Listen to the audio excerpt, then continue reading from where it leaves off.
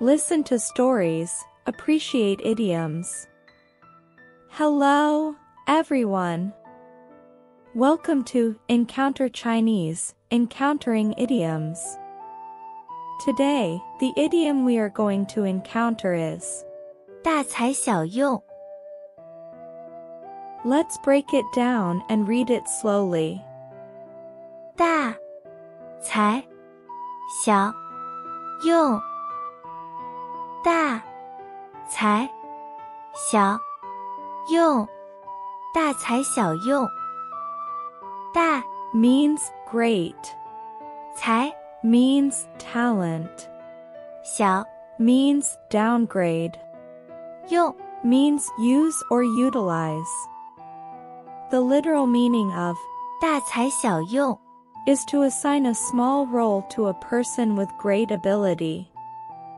Nowadays, it is used metaphorically to describe a situation where highly talented individuals are confined to insignificant positions, unable to fully utilize their intelligence and potential.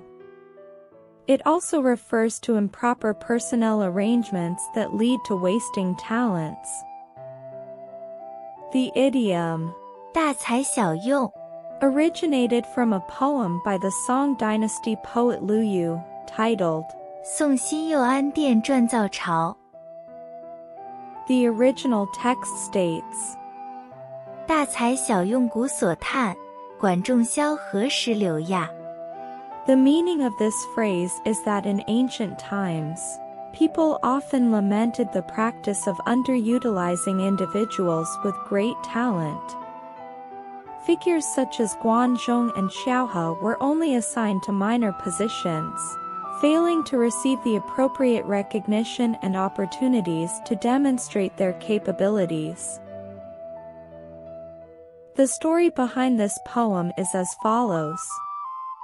During the Southern Song Dynasty, there was a renowned patriotic poet named Qin Qiji. When Qin Qiji was very young, his father passed away, and he was raised by his grandfather. In his youth, Qin Qiji studied under the famous pastoral poet Lu Xun. He was intelligent and eager to learn, and he became Lu Xun's most accomplished student, along with his classmate, Deng Huaying. One day, Lu Xun asked both of them about their aspirations, saying, Confucius once asked his students about their ambitions, so I'm curious about what you two plan to do in the future. Deng Huaying quickly responded, I study to become an official, to achieve fame and glory, and bring honor to my ancestors. I am determined to serve in the imperial court. If I fail to become an official, I will retire to the countryside and become a pastoral poet like our teacher. Lu Xun was delighted and nodded in approval, considering Deng Huaying's ambition noble. Then, Lu Xun turned to Qin Qiji and asked for his response. Qin Qiji replied, I don't want to become an official. I only want to use my pen to expose all the treacherous individuals in the world and use my sword to eliminate them. Lu Xun was astonished and advised Qin Qiji not to speak such absurd words in the future. From then on, the paths of Qin Qiji and Deng Huaying diverged significantly. Qin Qiji bravely joined the resistance against the Jin dynasty on the battlefield, earning fame as a patriotic poet. On the other hand, Deng Huaying mingled with the ruling Jin regime, even engaging in activities that aided the Jin dynasty. Later, the Jin dynasty launched an invasion against the southern Song lands. Qin Qiji organized an army of over 2,000 people and initiated an uprising in his hometown. Subsequently, he led his forces to join the peasant leader Gengjing in the rebellion and formed an insurgent army. The rebel forces, appointed by the imperial court, cooperated with the regular army to fight against the invading Jin forces.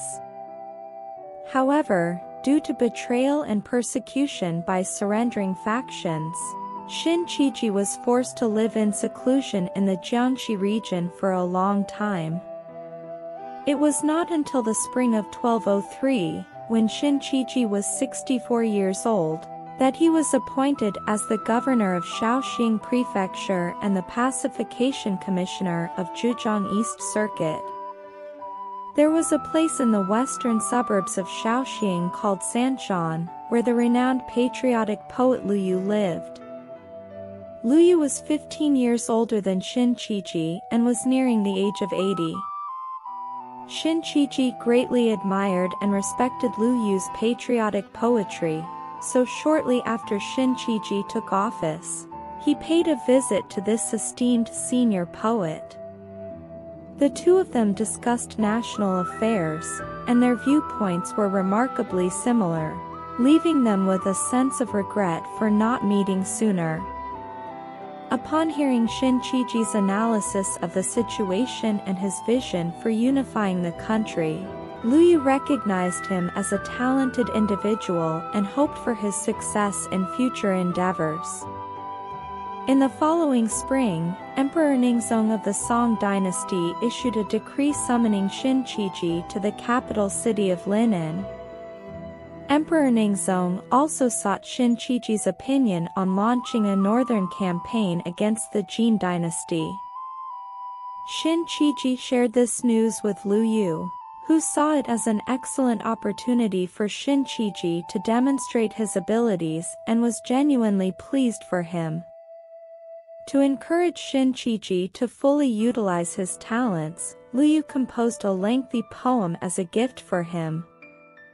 The poem stated, Shin Qiji is like the historical figures Guan Zhong and Xiaohe, renowned politicians and military strategists.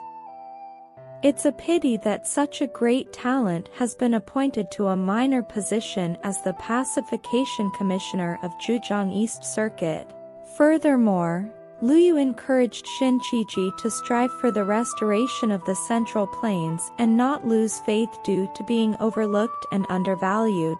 Unfortunately, despite Lu Yu's encouragement, Shin Qiji did not receive significant recognition from the imperial court even at the age of 66.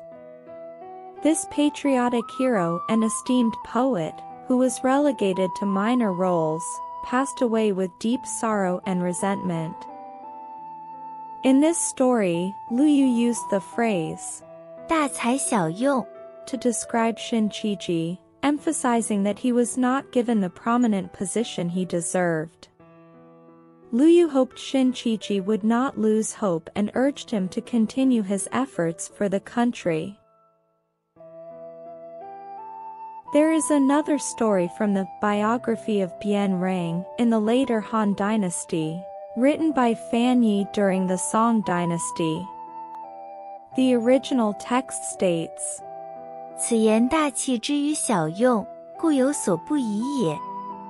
This sentence means that the capabilities, talents, and magnanimity of a great individual are not suitable for certain small occasions or trivial matters because these small matters cannot fully utilize the potential of a great person. The story goes as follows. It is said that during the late Eastern Han Dynasty, there was a scholar named Bian Rang residing in Kaifeng, Hunan Province. Even at a young age, he possessed eloquence and debating skills, as well as extensive knowledge. His fame grew even more after he wrote the renowned Zhanghua Fu. At that time, Emperor Ling of the Han Dynasty, Lu Hong, was preparing to elevate his concubine, consort her, to the position of empress. Therefore, he entrusted her older half-brother, He Jin, and appointed him as the Grand General. Upon hearing of Bian Rang's talent and reputation that had spread throughout the country, He Jin wished to recruit him for official duties. However, he worried that Bian Rang might refuse, which would cause him to lose face. So, under the pretense of enlisting soldiers, He Jin summoned Bian Rang to Luoyang and granted him a minor official position. Thinking he was clever, He Jin believed that he had handled the situation perfectly. However, his actions received disapproval from Cai Yong, a prominent scholar, poet, and calligrapher of that time. Cai Yong expressed his dissatisfaction with He Jin, saying, "Bian Rang had a difficult childhood, but he is intelligent and studious. He has extensively studied the classics of various schools, effortlessly grasping their profound meanings. Moreover, he is skilled in reasoning and innovation. His character is pure, adhering to the principles of propriety. Such individuals are extremely rare. It is like using a large cauldron, meant for steaming a whole cow, to cook a small chicken.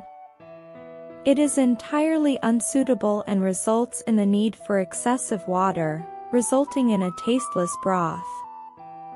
Granting Bian Rang a minor official position is like using a large cauldron to cook a small chicken. I hope the Grand General can provide Bian Rang an opportunity to fully display his talents." He Jin found Cai Yong's words to be reasonable, so he appointed Bian Rang as the governor of Jiujing, a high-ranking position. However, at that time, the court was already engulfed in chaos. Bian Rang, having recently taken office, felt that serving in such an environment contradicted his principles. He decided to resign from his official position and returned home to focus on his studies. Yet, how could a talented individual remain indifferent to society? Bian Rang held a strong disdain for the rising warlord, Cao Cao, and frequently criticized him on various occasions. Some individuals, upon hearing this, reported the matter to Cao Cao. As Cao Cao was at the peak of his power, he could not tolerate Bian Rang's insults. Ultimately, Cao Cao secretly arranged for a local official to capture and execute Bian Rang. Two stories have been told. Next, let's review the idiom we encountered today. 大材小用，大材小用。 Finally, let's use 大材小用。 to make a sentence. 他原来是将军，现在竟然做了传令兵，真是大材小用。他原来是将军，现在竟然做了传令兵，真是大材小用。 That's all for today's Encountering Idioms. If you like it, please like and subscribe. See you next time.